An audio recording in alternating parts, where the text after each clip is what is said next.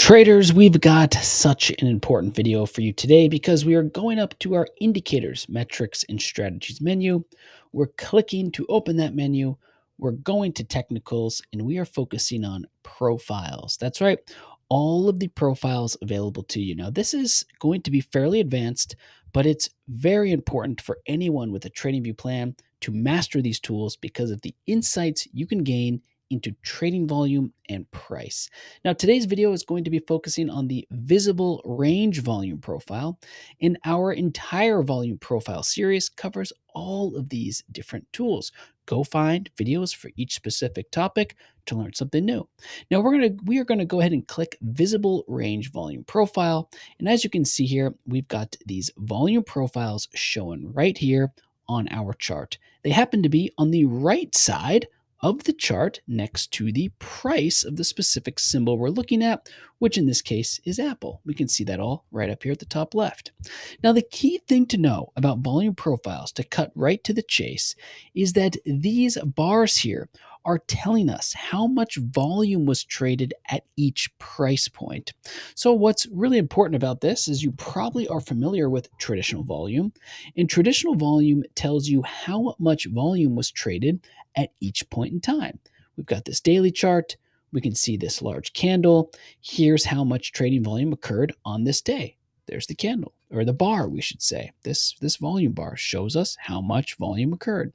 But in this example, we are not looking at trading volume by each day or any time interval we select from this list. We're actually looking at trading volume by price.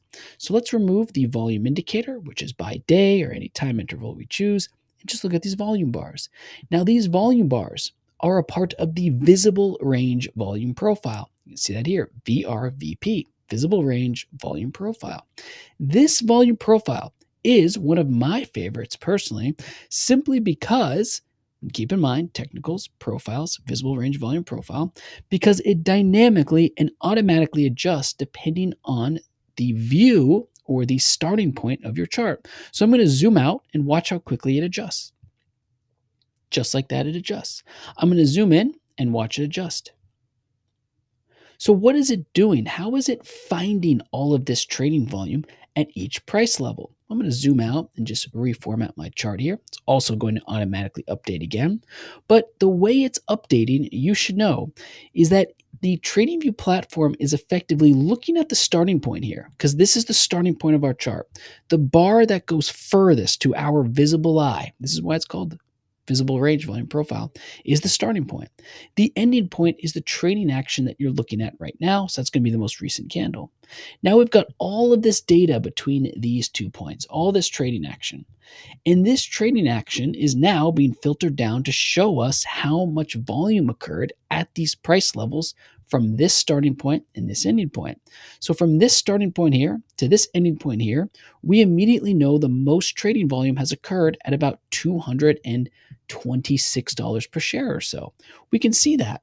And we can see that clearly because we've got this purple and teal bar here combining to make one enormous bar.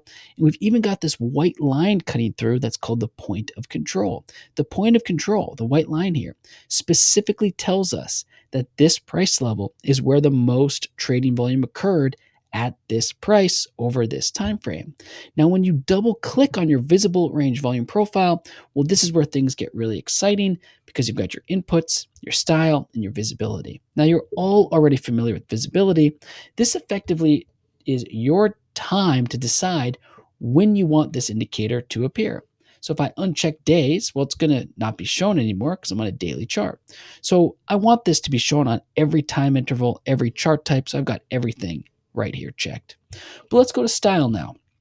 Style is where you can really dive in and customize your specific charts. For example, here, we've got our volume profile. We've got our values. We've got our width, percentage of box, placement. And now what we want to focus on, the ability to color these specific boxes. Now, the key thing you have to know is that these 2 different colors still show trading volume, but you can see here that this color shows down volume and this color shows up volume. In addition, you can see they are lightly shaded different colors depending on where they fall outside of this volume profile. So the areas down here are going to be shaded a little lighter than the share areas up here because it's just sort of further down the price range. It's not as much volume. It's not this significant portion. So it's by default a little, faded out, you could say. And that's to draw your attention to these highly specific areas up here that are brightly colored and showing to you very clearly. So we've got our up volume here, value area up here. So up volume and value area up mean the same thing. They're just two different shaded regions on the chart. What we mean by the same thing is up volume. That means the trade for that specific volume to occur went upward. Say it went from $232 to $233, that's up volume.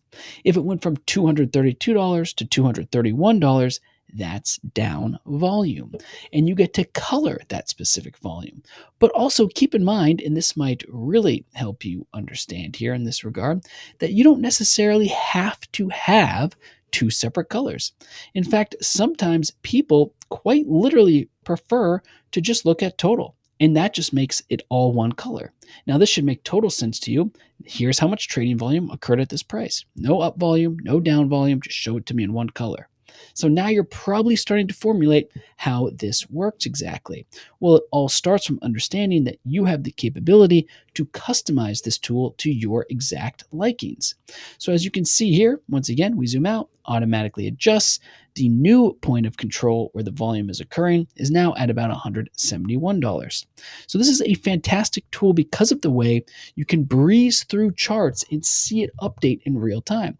We go Apple to Netflix. It's updated immediately like so. We go to Google. It's updated immediately like so.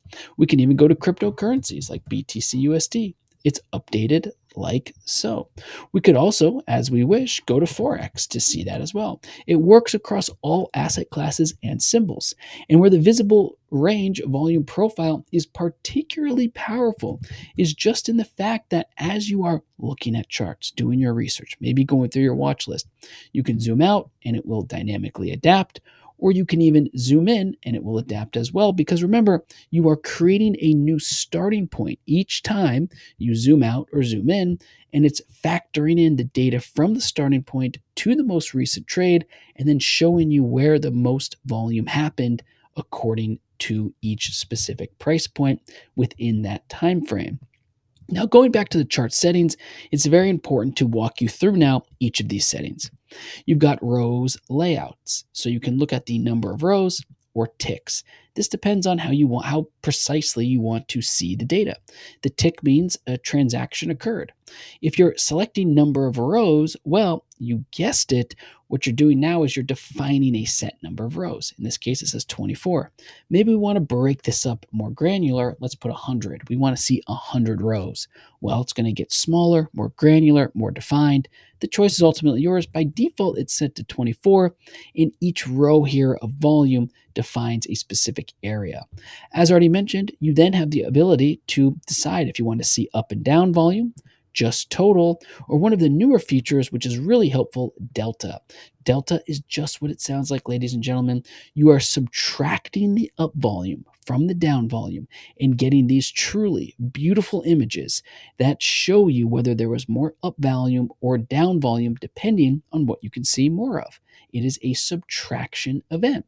And what's really nice for these delta charts, well, you guessed it, we can go to style and check values, and we can see the volume values right there to really have this beautifully shown to us. Now we're going to go back to the default up down, and we can still see the values, but now you can see it reads a little differently because it's not a delta value, which is subtracting up volume from down volume. It's actually showing us up and down volume. You have to look closely to see it, but it's right there in front of you. And by the way, if we just go to total volume, you guessed it, we're just looking at total volume numbers. So you really have just an almost endless stream and supply of capabilities to customize this tool. Now, we want to go over the width or percentage of the box, which is set to 30. Well, if we set this to 50, you can see the bars go out further. It's important to know that that's all this is. How far do you want your volume profiles to go out on your chart? Now, as a great example, you may very well have, for example, charts or a smaller screen where you like to be rather zoomed in and maybe like to use up most of your chart space? Well, in that case, you might want to double click, maybe type 5 here and make it small so that it's always just taking up a small percentage of your total chart size. So you have that ability as well. Placement, just what it sounds like. And go test this out. You can learn it in real time. We've got the left and we've got the right. Once again, up volume, down volume, value area up, value area down. Now it is time for us to dive into the value areas as well. So let's go back to the default setting. Let's do up, down. We got 24, 70. Let's get rid of values. We're back to where we started. And actually, we're going to change this to 30 to make it take up more of the chart as well. Now, it's very important to understand up volume is the same thing as value area up. Down volume, same as value area down. They're just colored differently based on where they are on this volume profile. So up volume here is simply the areas that fall outside of your value area. The value area up and value area down are the more brightly, clearly colored areas. So where is this number being defined? Well, in the input section, you see here it says value area volume, 70. Think of this as a percentage-based charting technique. I want to see the most densely colored place encapsulate 70% of all trading volume. Well, we know from looking at this chart very quickly that 70% of all trading volume has occurred in these regions. Look at the difference in the color. It's darker here, it's lighter and more sort of faded down here. You get to define this. By the way, if you don't like this feature, simply change it to 100 and now every bar is fully colored because every volume bar in this example now falls within the value area. So we double click, we go to style, look at your value area up and value area down. This is a really fantastic thing to know because not only do you want to know exactly what these bars are saying, but you also, without question, want to ensure that you know why they're faded or lightly colored or more brightly colored, and now you know. All right, let's talk about the value area high or the value area low. That's quite simple, actually. The value area high and value area low are going to mark the points at which your defined value area starts and ends. Let's go back to 70, which is by default. You're going to see these have changed quickly just like that. And actually, these lines now clearly divide the difference between the more brightly colored areas and the sort of faded areas. Here's our value area high. Here's our value area low. In between these 2 points is 70% of all of our value area volume. Really, really analytical and rigorous research that you can do with these tools to create a chart exactly for your needs. And by the way, some traders might simply use these value areas as their range. They may not even draw on the chart. They just want to be in the zone where the trading action is, where all the volume is, where the buyers and sellers clearly are based off of their chart, their visible range. In this case, now it's this starting point and this ending point. But let's go even deeper because we need to go into this indicator settings and really make sure we get a clear visual going here. Your point of control, your developing point of control, your developing value area as well. You have the ability to check each of these items. If we uncheck point of control, which by now you already know, that is this line right here going through the area with the most trading volume, it's going to disappear and we're going to focus on developing point of control and developing value area. These are such cool features because they're going to show you how it's developed over time. That's right. So if we look at the developing point of control, let's look at the point of control. What we're looking at is the point of control at this very moment. If we look at the developing point of control, we can see how it's changed over time since our starting point up to our most recent point. In fact, not long ago, the point of control was really all at looks like about 101, 102. There was an event here, looks like earnings, that suddenly made this point right here the point of control. Then from that point onward, effectively. And if we even click point of control to see the most current region, look at that. It is still the most current point of control. If we double click here, we've got developing value area. Ladies and gentlemen, that's just what it sounds like. Recall we showed you value area high, value area low. It's the 2 points that separate the shaded regions. Let's just sort of zoom out here to make this more clear. Give it a second. There it is. We can see these 2 points developing over time with this developing value area high and low. And it is simply just dividing up that value area that you define in the inputs section.